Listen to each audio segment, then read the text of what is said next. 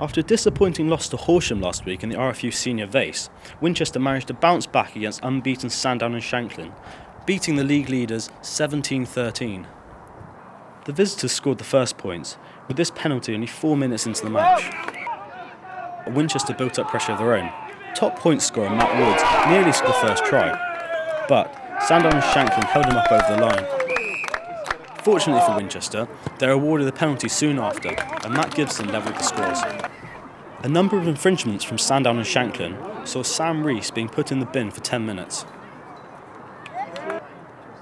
Winchester failed to convert the penalties, leaving the scores even.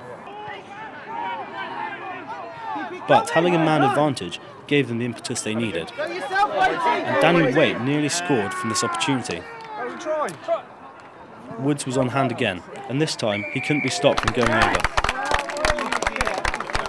Matt Gibson got the conversion to give Winchester a 10-3 lead. But Winchester seemed to lose concentration after scoring and let Sandown and Shanklin break. A great tackle from fullback Alex Welch looked to have saved Winchester, but Sandown and Shanklin forced their way over. They missed the conversion, leaving the scores 10-8 at half-time.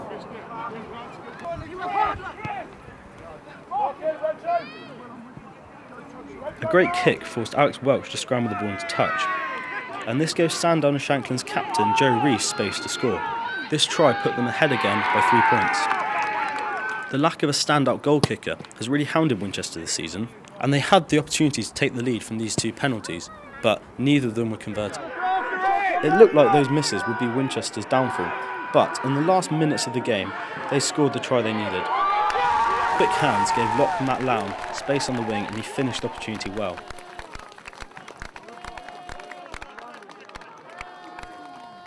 Matt Gibson got the conversion and gave Winchester a 4-point lead with only minutes to go.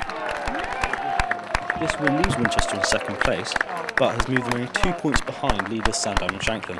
Henry Lewin-Titt for Winchester News Online.